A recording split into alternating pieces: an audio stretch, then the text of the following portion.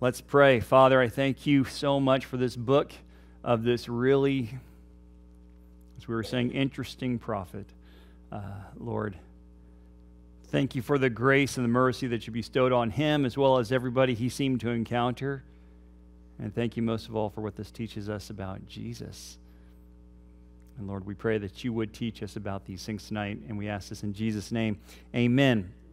It's one of the most famous stories in all the Old Testament, and I would suggest it's also one of the most misunderstood.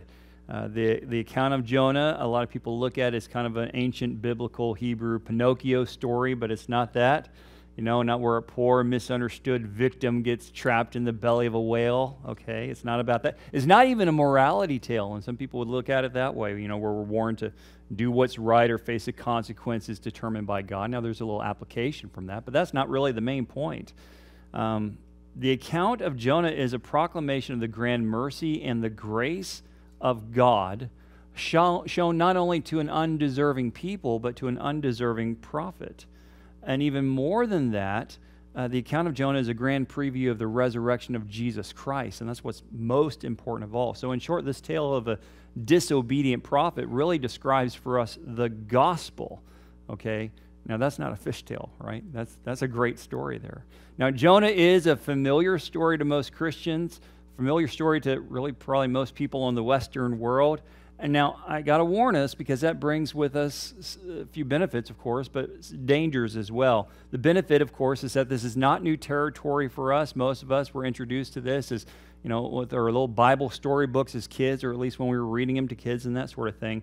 But the danger is the same thing. Because we're so familiar with it, we might miss the main point, right? So we know the broad storyline overall, and because of that, sometimes we miss out on the grace that's found in the details. So I want us to be careful of that as we dig into it tonight. And of course, we're just doing an overview, so we're just doing a thumbnail sketch of it. But we do, even tonight in a Route 66 study, want to look at Jonah with fresh eyes. We want to see what God intended to communicate to his people when he originally had it written, of course. Now, just by way of background, technically speaking, the book of Jonah is anonymous. The narrative is about Jonah, but the author never directly reveals his own identity during the course of the writing. Now, that said, most assume that it is Jonah the prophet who did write this, and he's just writing in the third person after all of these events took place. Now, that really makes the most sense, especially when you consider chapter 2. Jonah writes his own prayer from the belly of the fish, and that, of course, would be impossible for another person to know those things unless it was, you know, the supernatural revelation of God, and that, of course, makes it possible, but the simplest explanation is best, and that's that Jonah is the author. Now, although that very little background information about the prophet is given within the book of Jonah, we actually know a little bit about him from some of the other biblical accounts. Jonah is one of the few minor prophets that are listed outside of his own book. And in fact, 2 Kings chapter 14 says this in verses 23 through 25, in the 15th year of Amaziah, the son of Joash, king of Judah, Jeroboam, the son of Joash, king of Israel, became king of Samaria, reigned 41 years. He did evil in the sight of the Lord. He did not depart from all the sins of Jeroboam, the son of Nebat, who had made Israel sin.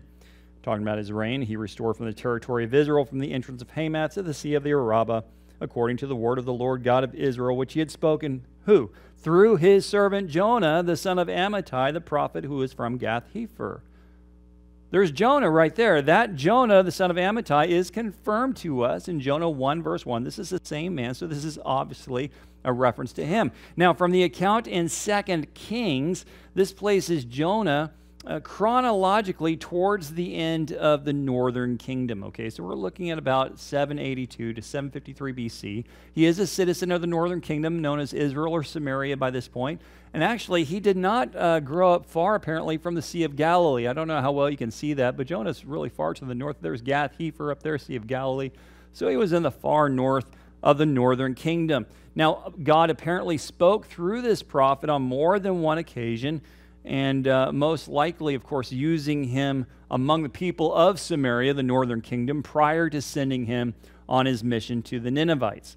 Now, historically speaking, this brings a lot of context to light in regards to his mission, because what was Nineveh? Nineveh was, at this time, either a principal city or the capital city of Assyria. Who's Assyria? The very nation that God was preparing to use in his discipline of the northern kingdom. right? If we're looking at a map of Assyria, its empire, well, Nineveh's way over here, but they had grown, of course, during this time. Their influence was expanding. They were about to come all the way down to Jerusalem and attack that. Of course, they get withheld there. We read about that with Hezekiah and all the rest in Sennacherib. But at this point, they're coming down and they're conquering the northern kingdom of Israel. Okay, the Assyrians were known to be a brutal people as they came forth to conquer. They were known for hauling their captives away with fish hooks thrust through their mouths. And you can find little diagrams of this that they found off of reliefs that were carved at different points in times. They worshipped a fish god, half man, half fish. You actually know the name Dagon. He was also mentioned as being worshipped among the Philistines. And of course, the Assyrians are far from coastal waters if you look at where their capital city was based. But the fish was highly esteemed among them. So we know Jonah. Let's start putting this together. God sent a Samaritan prophet through a fish to go proclaim a message of repentance to a pagan people who worshipped a fish creature. Who are the people? Or they're the same people that God would use to bring judgment on the people of Samaria. Right? So it's no wonder Jonah ran the other way, right? No doubt he's pretty confused at the plan of God. Jonah well understood the growing might of the Assyrian Empire. He knew what was going to happen. If he had paid attention to the messages of the other prophets, which was very likely, he would have known that it was the Assyrians that would bring great destruction upon Israel. And so this isn't a people that Jonah would want to see receive the mercy of God. Of course, we know God would give it. Jonah would personally become a display of the power of Almighty God over the false gods that were worshipped by the Assyrians. Now, interestingly enough, this pagan city of Nineveh would respond far better to the word of God than God's own covenant people. Because although God repeatedly called Israel or Samaria to repent to no avail, Jonah speaks one short message during one brief visit to Nineveh, and the entire city repents. And so the pagans of all people demonstrate the kind of heart humility desired by the Lord, and then kind of show up the physical descendants of Abraham, Isaac, and Jacob. So in one sense, even the repentance of Nineveh was yet another confirmation of Israel's own judgment, because when even the pagans repent, the people of God have no excuse not to do the same thing. Sadly, historically speaking, the repentance of the Ninevites did not last. We're going to read another prophet in a few weeks by Nahum. Nahum will later proclaim another message to the people of Nineveh, and in it, God declares that their judgment at that time is certain. But at least this one generation repented. The preaching of the gospel, of course, is never in vain, and even the few who might be saved are more than worth the effort to go proclaim the gospel to them wherever they might be. Now, I need to address just a couple of objections before we get into it. Because of the many fantastic details in the book of Jonah, the stories come under a lot of attack by skeptics, by liberal theologians, and they scoff at the idea of a man being swallowed by a fish, kept alive for 3 days, and spit back onto the shore. Has all the trappings of a classic myth, and so they would say it needs to be interpreted as a myth. There are at least two very major problems with that idea. Number one, when God is involved, nothing is impossible. God, by definition, is supernatural. He is super above, beyond nature, beyond all the rules of nature. And if, as the liberals would believe, that any account of the miraculous is to be dismissed as fiction, then there's really nothing left to the Bible, because it's all about God, and God is beyond nature. The truth of the matter, of course, is God is fully capable of doing the miraculous. The proof is in the creation that's all around us. The proof is in the resurrection of Jesus Christ from the dead. The proof is in the new birth that we've all received when we came to faith. No serious Christian can truly doubt this miraculous, because without it, we'd have zero salvation. That's just fundamental to who we are as Christians. Secondly, we have it on the highest of authorities that the account of Jonah is historical, and that testimony comes from none other than the Lord Jesus himself. On no less than 2 occasions, Jesus referenced Jonah as being the preeminent sign that pointed to his coming work at the cross and the resurrection. And we read in Matthew 12:39 through 40, "But he answered and said to them, An evil and adulterous generation seeks after a sign. No sign will be given to it except the sign of the prophet Jonah. For as Jonah was 3 days and 3 nights in the belly of the great fish, so will the Son of Man be 3 days and 3 nights in the heart of the earth." Now we're going to look at this sign a little bit later on in depth, but suffice to say for now that if Jesus believed that the events of Jonah were historically accurate, then they are. If Jesus taught it, we ought to believe it. So let's have those objections just be put aside. As to the book itself, it is rather short. It's only 4 chapters, and we might quibble a little bit with the placement of the chapter breaks, but the narrative really does break down pretty easily between them. You might label chapter 1 the flight, when he runs away from God, runs away from the mission that God gave him.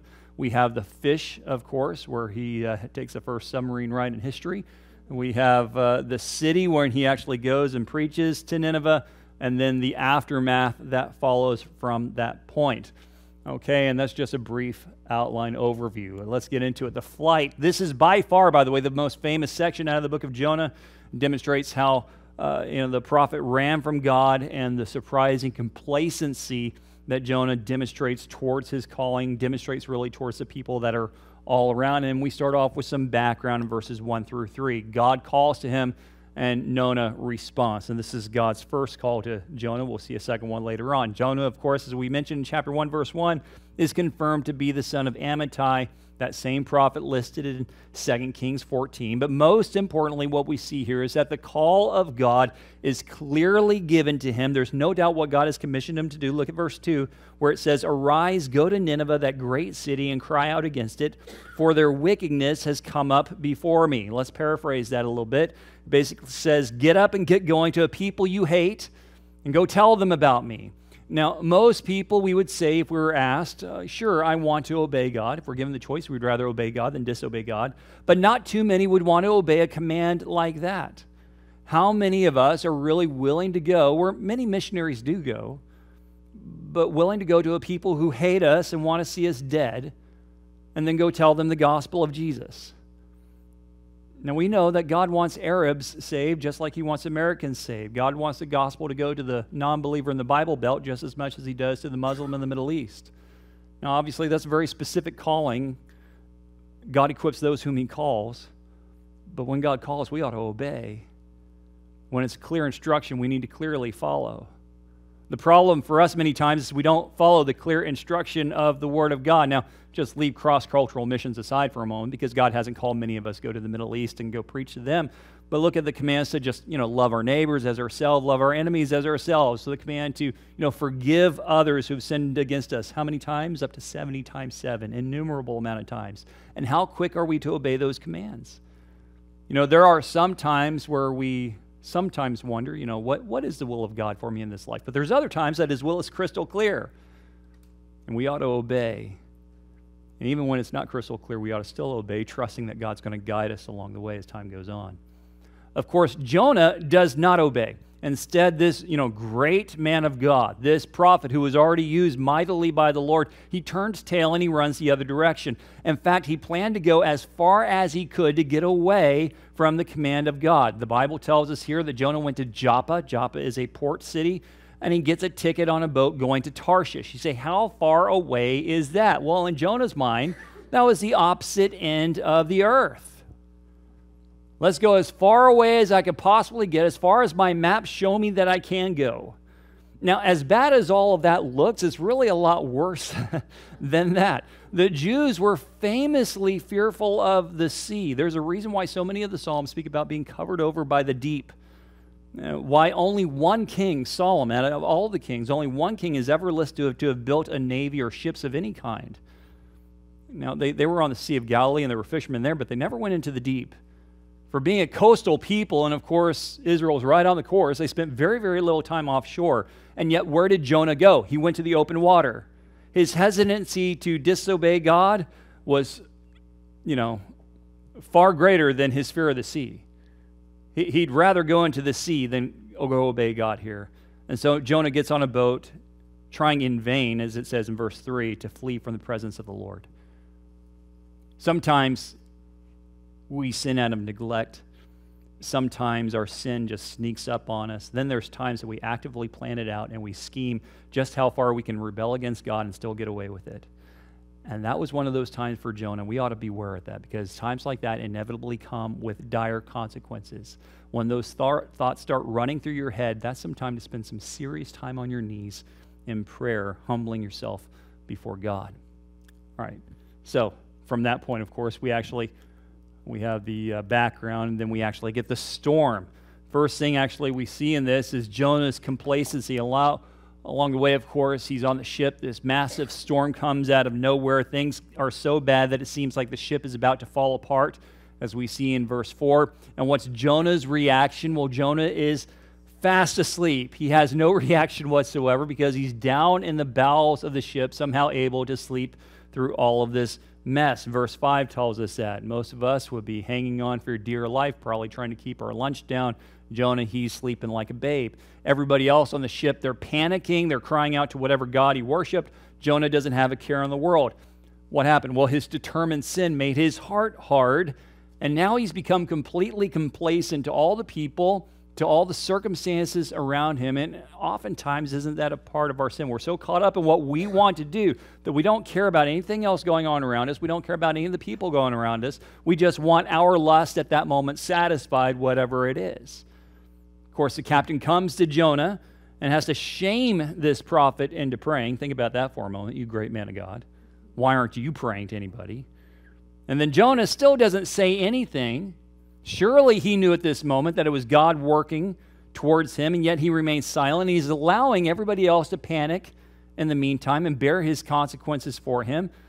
Finally, they cast lots, trying to figure out what's going on. Jonah's found out, and then he proclaims his faith in God. What a great testimony. Verse 9. So he said to them, I'm a Hebrew. I fear the Lord, the God of heaven, who made the sea and the dry land. Now, what's the problem here? Jonah said it, but his actions denied it. He fears the Lord. He claimed to fear the Lord God, the Yahweh, the I Am, the ever-existent, almighty God, covenant-keeping God of Israel. But he's not acting like it. He claims to fear the Lord who made the sea that's now roiling beneath them, yet he did nothing. His testimony is just shot apart by his sin and his apathy. Have you ever found yourself in a similar situation where you finally admitted you're a Christian and the people around you say, really? I couldn't tell. Thankfully, God will forgive us when we confess our sins. You know, certainly God can save the lost with or without our obedience, and we're going to find that to be the case with the sailors here, but it's far better to be used by the Lord as a good example rather than as a poor one. Jonah's a very poor example here. He does, of course, tell them what's going on eventually. The sailors call out Jonah on his disobedience. They knew, it says in verse 11, that he had fled from the Lord. And so they ask him what he's going to do to fix this. You know, this is his fault. He ought to know how to make it right again. Now, with the sea getting worse and worse and worse, there's no time to waste. Jonah, of course, did know the solution, but it wasn't one that would sound like it would come from a person who's in his right mind. Look at verse 12. And he said to them, pick me up and throw me into the sea, and then the sea will become calm for you, for I know that this great tempest is because of me. Now, of course, we know the story, so this almost seems logical to us, of course. You know, just throw him to God, and God will take care of him. But we need to think about this from the perspective of the pagan sailors at the time who didn't know what was going to happen. So this prophet of God just told them that the only way to appease God is to personally pick up the prophet, cast him overboard, and leave him to drown in the sea. Now, I got to ask the question why Jonah didn't think to just step out of the boat at this point. I have no idea. But maybe this is exactly what God was wanting to use for the sailors to come to faith.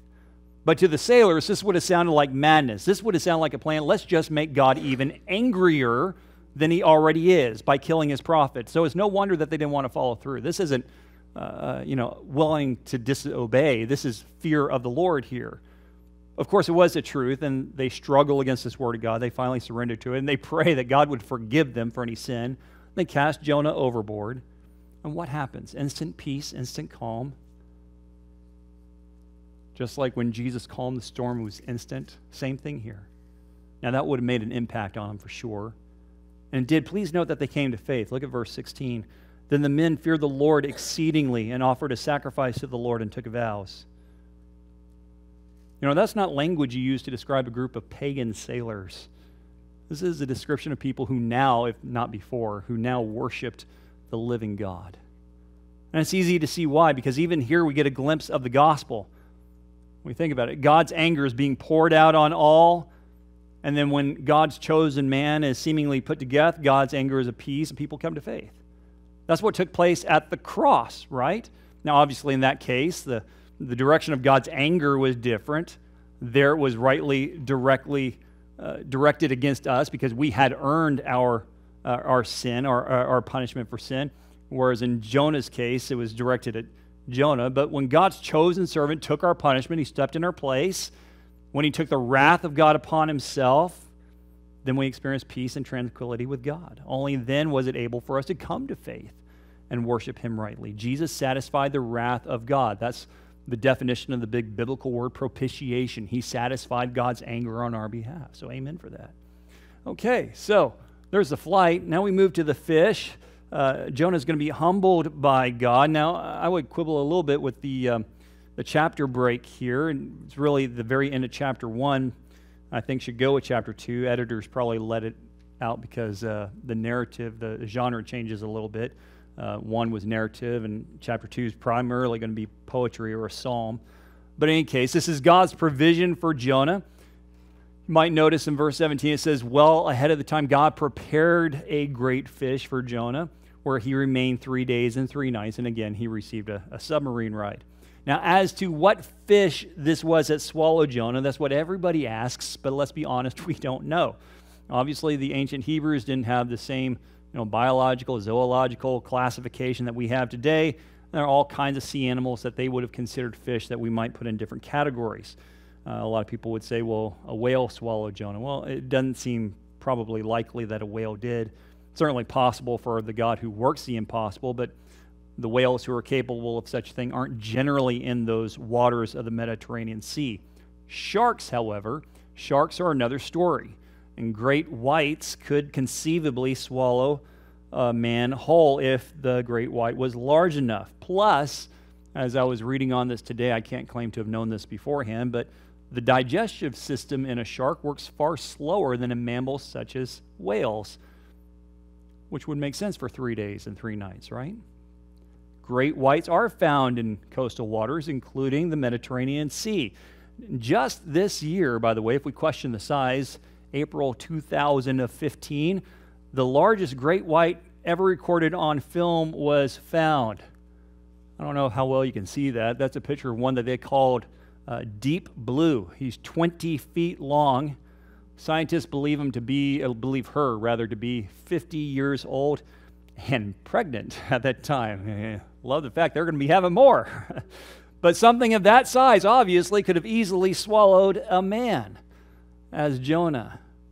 Now, we don't know that for sure, of course. Keep in mind, though, even with an animal large enough that we would find naturally in the waters today, none of this takes away from the supernatural miracle it was to keep Jonah alive. Not only did whatever creature this was capture Jonah at precisely the right time, not only did the sea stop roiling at that moment, but Jonah was neither crushed, he wasn't digested, he wasn't even suffocated during the 3 days and 3 nights he was in the belly of this great fish. So by any definition, this is still a miracle that's going on. And again, one other thing, I don't want you to miss the point that God prepared all of this in advance. God knew Jonah was going to sin, and he prepared this creature long ago, causing it to grow larger and larger and larger year after year until the time was right. And God brought the creature to the precise place Jonah would need to fall. God even provided all the means necessary to keep Jonah alive that entire time. Now, keep in mind, the whole reason Jonah needed this was due to his sin, and God even made provision for Jonah in the midst of that. That is grace. So from that point, of course, God provides, but Jonah prays. First thing he does is he cries out to God. For the first time in the book, Jonah is shown praying to God. Now, there's no objection recorded when he runs from God's command. There's no argument with God. There's no questioning, why God, why? There's just simple disobedience at that time. But here, Jonah cries out in faith. He understands it was the Lord who brought him to this place, and even trusts that God would answer him, and it says that much in verse 1. He describes the pit that he's in. You might notice how he describes it. He says in verse 2b, latter half, it says, the belly of Sheol. Right? That's common terminology for the grave. From Jonah's perspective, he's as good as dead. This was just like being buried like any other corpse. He describes his watery circumstances in verse 3 and verse 5. He's also looking forward in faith because he trusted, and one day he's once again going to see the holy temple of God, verse 4. He knew that God would once more bring his life up from the pit, verse 6. Guys, this is language of death and resurrection. It's no wonder that Jesus referred to this as the singular sign of the Messiah, because this is exactly what Jesus himself would endure. Jesus would be buried. He'd come up from the pit. What Jonah wrote in the midst of his discipline is what Jesus would later affirm in the midst of his obedience. Wonderful bit of gospel irony there. It goes on in his prayer to describe his renewal of faith. Although it would have been very easy for Jonah to despair in the fish stomach, and who among us wouldn't, he continually prayed to the Lord God, and he affirmed even the basic character of God as being that of mercy, verse 8. Others could pray to other idols if they want, but they'd be forsaking their only hope, their only mercy. Mercy can only be found in the one true God. Salvation, verse 9, is only of him, and Jonah trusted that he'd one day be able to offer sacrifices to God again. Now, chapter 1 showed Jonah to be a man of very, very little faith. Chapter 2 shows Jonah to be a man of great faith. And what is it that made the difference between these things? If anything else, it could have been in Jonah's life. It was the discipline of God. It was when Jonah was allowed to endure the consequences of his sin that he finally turned back to the Lord and trusted in God's good work. That is the point of God's discipline. When it comes to his children, God never disciplines us for the joy of punishment. He disciplines us because he loves us and he wants us to be restored back to him. As long as he lets us walk around in our sin like an unbeliever, our hearts are going to remain far from him. But when he convicts us by his Spirit, when he pierces us with his word, when he disciplines us through all sorts of various consequences that he allows to come into our life, that's when we experience a godly sorrow that leads us to repentance. That's when our hearts are humbled and we once again seek the Lord in faith. Now, nobody wants to experience the discipline of God, but through it, our faith can be increased by leaps and bounds, and that's what happened here with Jonah. So, you might recall God's first provision for him was the fish. There was a second provision for him as well, we see in verse 10. First was to be swallowed by the fish. The second was to be vomited by the fish. It may sound gross, but that's still grace. Because after all, God could have let Jonah remain there. God could have let the fish spit him out in the deep. Instead, God took him to the place that he wanted him to be on the shore, and he cast him there. Plus, there's just grace in giving Jonah another chance. God wasn't done with his prophet, and he basically puts him back on the starting line and begins all over again. All right, chapter 3 takes us to the city. God does call, and Jonah has a second response here as chapter 3 begins. Regarding that second chance, it was basically just that. God virtually says the same thing that he said back in chapter 1. Look at verse 2 of chapter 3. Arise, go to Nineveh, that great city. Preach to it the message that I tell you. There are a few differences here from chapter 1. God doesn't detail the wickedness of Nineveh.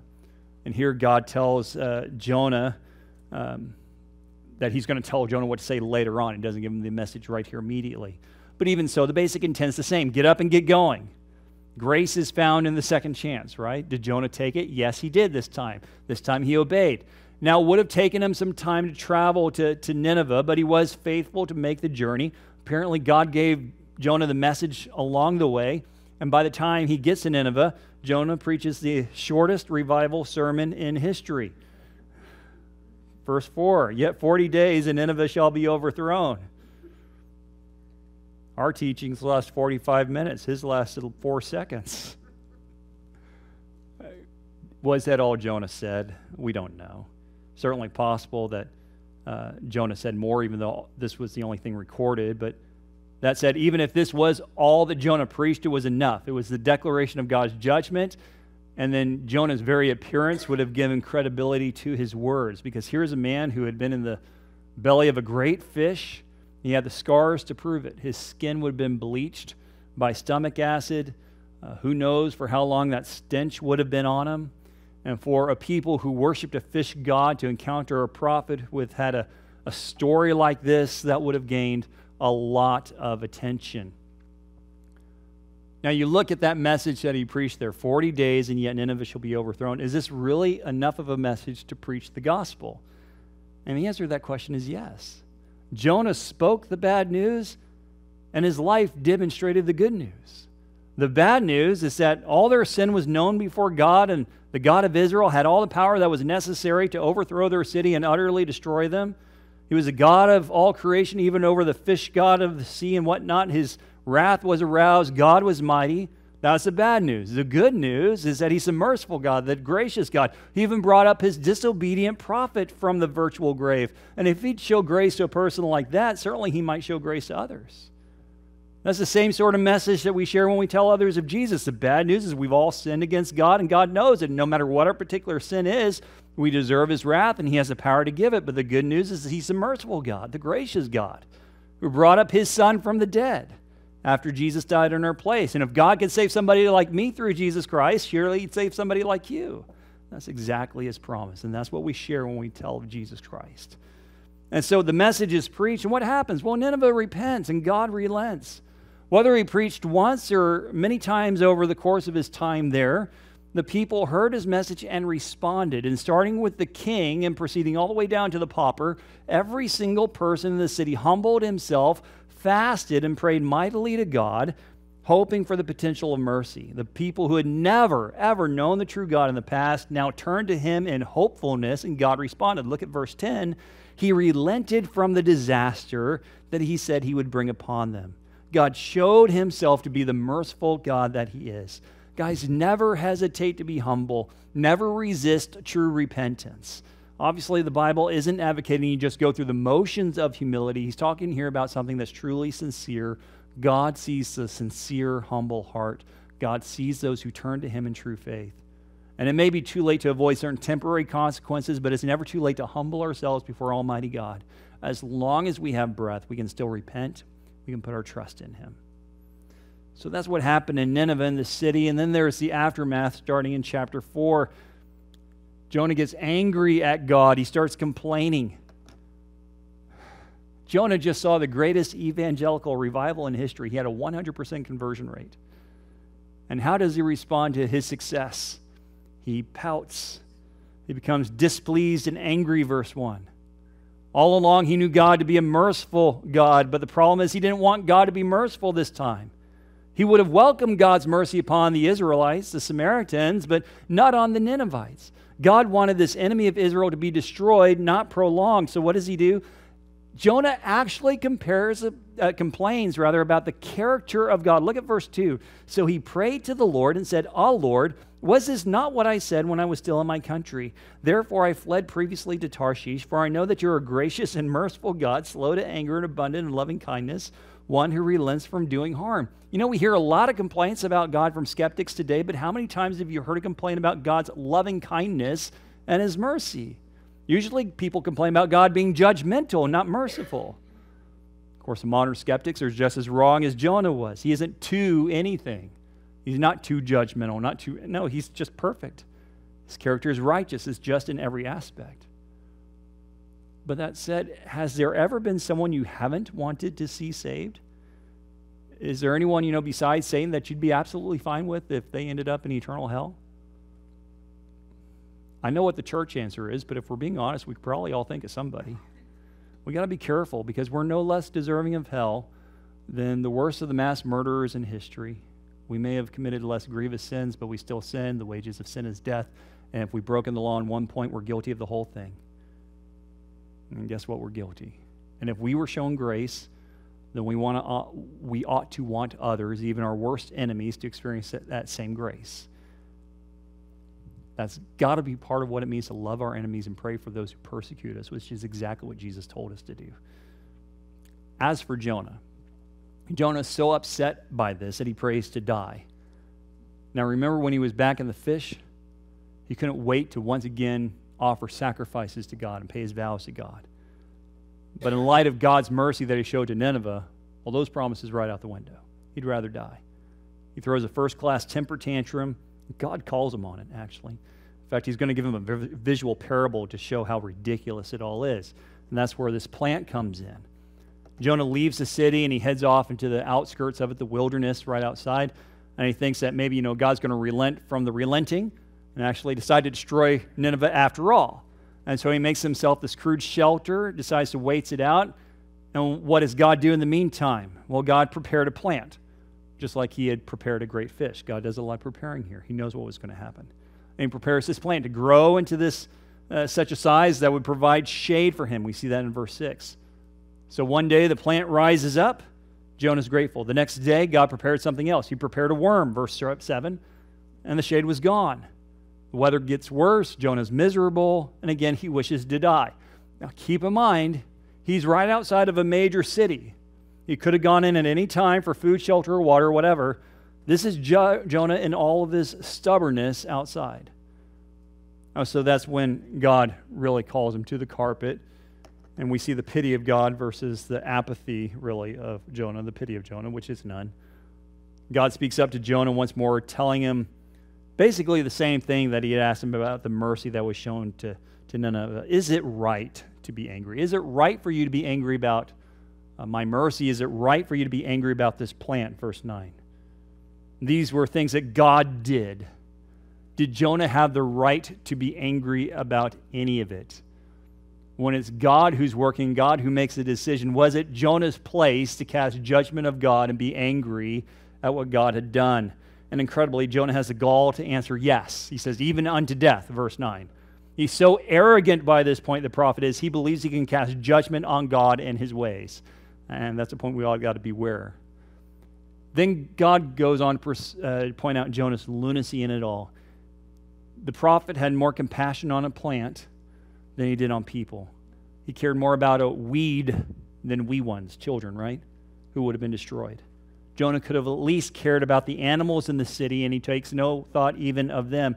Jonah was just as selfish outside the city as he had been on the ship in the middle of the storm. It doesn't matter who dies as long as I get my way. And guess what? That's how the story ends. There's no happily ever after, not even for Nineveh, because remember, they're the ones that are going to be going on to be judged by God when they go back to their evil ways, and Nahum's going to fill us in on what happens there. After a brief period of time, of course, they repented. That pleased God, but that ticked off God's prophet. Jonah had been reluctant to obey the first time, and despite a sincere display of faith that in the middle, he still throws a fit at the end. So what's the deal? What's the point of including a story like this in the Bible anyway?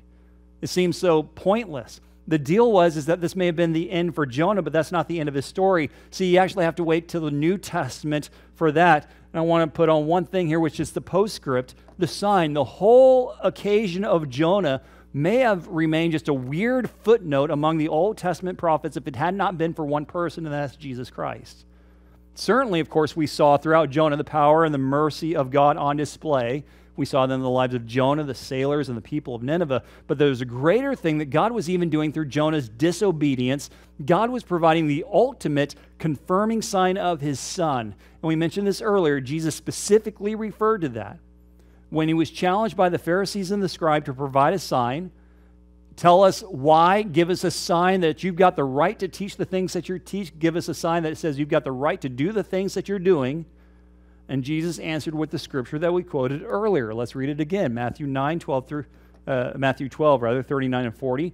But he answered and said to them, an evil and adulterous generation seeks after a sign.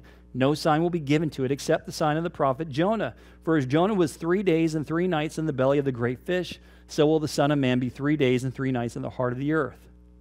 This weird, disobedient, arrogant prophet did something that was so incredible that nothing in the history of the world had ever been like it, and none would ever take place again except for one time, and that was to provide that Jesus is the Messiah, the Son of God. How is it that Jesus would prove all of his teachings were true? How is it that Jesus would prove his identity, that he is who he said he was, the Son of God, by what? By giving the sign of the prophet Jonah, by rising from the dead after 3 days. For Jonah to go into the fish was for Jonah to die. Now, whether or not he literally died there, and scholars debate that, no one knows. What we do know is that Jonah felt as if he was dead. Remember, he said he was in Sheol, the grave. Now, to the Pharisees, Jesus declared that he would do the same thing, but it wouldn't be the belly of a fish, it would be the heart of the earth. He would be literally buried for 3 days and rise again, and that's exactly what he did. The sign of the prophet Jonah is the sign of the resurrection. The sign of the resurrection is a proof that Jesus is the Son of God. And as we've seen so many times from Romans 1, 3, and 4, concerning his Son, Jesus Christ our Lord, He was born of the seed of David according to the flesh, and declared to be the Son of God with power according to the Spirit of holiness. How so? By the resurrection from the dead. We can trust that Jesus is who he says he is because Jesus said, because he did what he said he would do, and that was rise from the grave. Our faith in Jesus Christ is based on the sign of the prophet Jonah, and that is the most significant aspect of the entire book. Just to wrap it up, some biblical characters are great examples of what to do. Others show what not to do. More often than not, Jonah's the latter. He's initially disobedient, running the other way, completely selfish, complacent about the lives of others, not a role model, right? We'd hold up to others. At one point, he humbles himself, trusts in God, follows through in obedience. Sadly, he goes right back to his old ways. But the good news in the book of Jonah isn't Jonah. The good news in Jonah is God.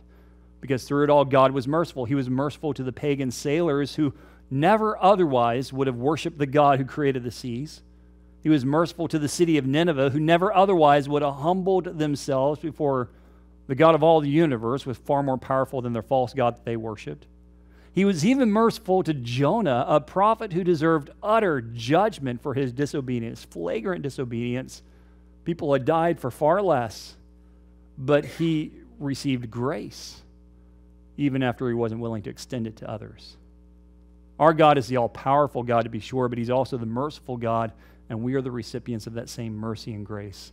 There's the good news. The good news is also, of course, in the resurrection. Jonah's disobedience gave a platform for the thing upon which our very faith hinges, the resurrection of Jesus from the dead.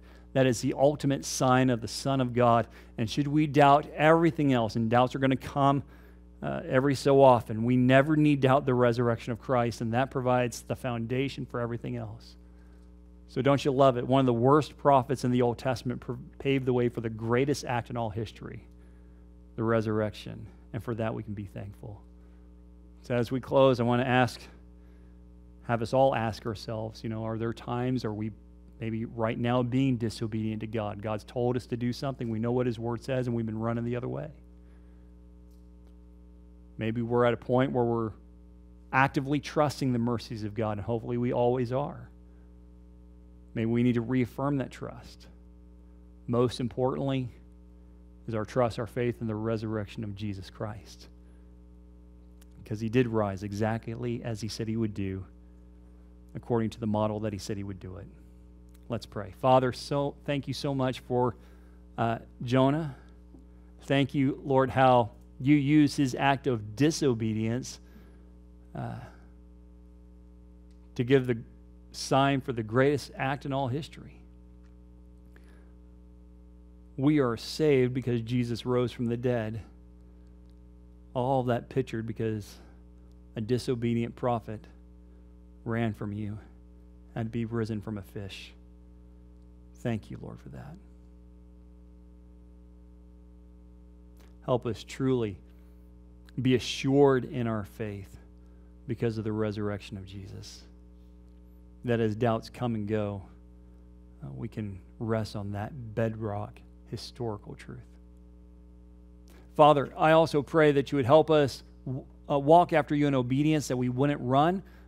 Our first reaction would not be to run away from your commands, Lord, but to humble ourselves before you and completely depend on you, doing the things that you've called us to do, trusting that you're going to do the right thing. Help us have compassion towards those whom we would otherwise hate. Have our hearts be transformed to where we would see them as you see them, Lord, lost souls in need of the gospel to be saved. Lord, I thank you so much for what you've done for us in Jesus Christ, and for all the ways that when we have sinned, and we all have sinned like Jonah at some point, that we can find forgiveness through what Jesus has done for us in the cross and the resurrection, and we have hope in him. Lord, we thank you and we pray these things in Jesus' name. Amen.